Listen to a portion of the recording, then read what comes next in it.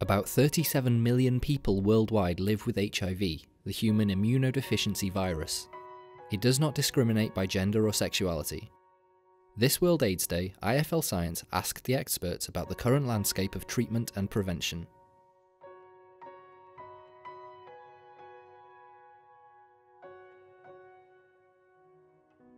People living with HIV who are on effective treatment can live long and healthy lives and cannot transmit the virus themselves. This requires taking drugs daily, and while they stop the virus from harming the immune system, they aren't a cure. There are also drugs taken before exposure that can stop the virus from infecting people in the first place, but they also require daily doses, so these are not a lifelong vaccine. The search for a vaccine and a cure continues. Many approaches are currently being investigated and developed. Some are preventative to be used by people at risk of getting the disease, and some are aimed at ridding the virus hiding inside the cells. Unfortunately, HIV is extremely adaptable. It can change components and become unrecognisable. Due to this, many efforts to produce a vaccine have been stopped in their tracks. However, with new scientific discoveries, research is more diverse and robust than ever before, which is increasing the chances of success in achieving effective vaccines and methods of prevention to stop the spread of HIV infection and AIDS. Like many viruses, HIV mutates very rapidly, so it makes it difficult to design drugs against it. And the best way to approach that is to have multiple drug targets and come in with several drugs at once.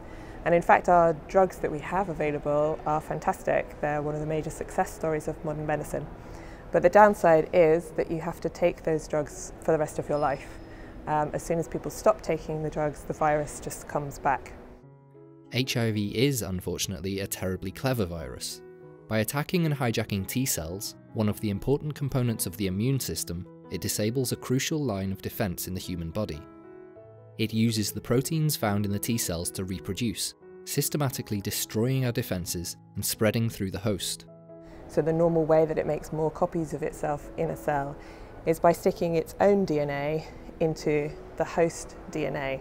So if it infects a person, the HIV DNA becomes part of that person's cellular DNA, and it cannot be cut out again. So there's no natural way of removing it, and that makes it very difficult to cure. So the approach that we're taking is to try and understand more about this replication, so how the virus makes more copies of itself, really at the cellular level, so what happens in an individual cell and the interactions that the virus makes with the human proteins.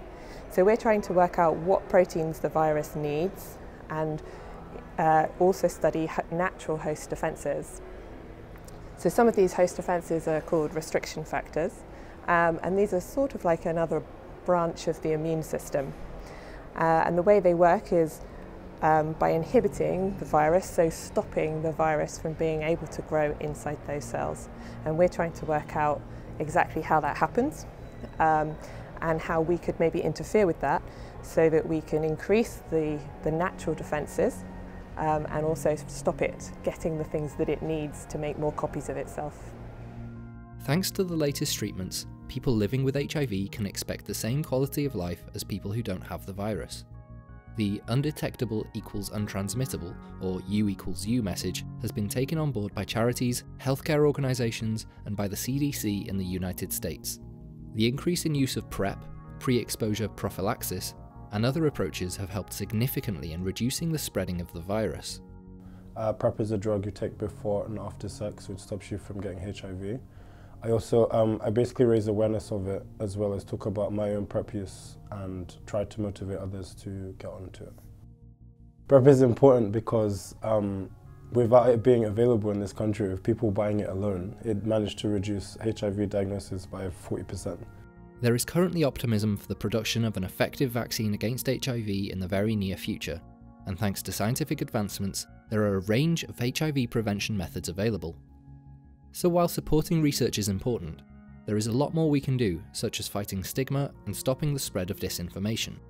HIV affects many marginalised groups due to societal barriers. Stigma, poverty, education, unequal access to healthcare, racism, homophobia and transphobia are the main reasons why individuals struggle to get the help they need. One of the biggest parts of stigma is around the treatment. Because of how bad the AIDS epidemic was, it's very difficult for people to unlearn, I guess, behaviours and attitudes towards HIV and AIDS. The first thing we can do is try to learn. So we can look into what is available or what is different within HIV, HIV medicine. We can also allow each other to have open and honest conversations about the type of sex that we're having, because actually people not feeling comfortable about talking to their friends about what they're doing is actually creating more stigma and creating more HIV. I think World AIDS Day is extremely important to commemorate the lives that were lost during the AIDS epidemic, and also to kind of reduce stigma.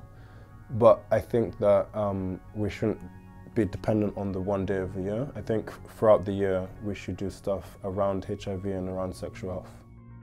While scientists are working towards more effective treatments and a vaccination for the disease, society itself can play its own important role. Not all of us can fight HIV in a medical capacity, but fighting ignorance is something all of us can and should do.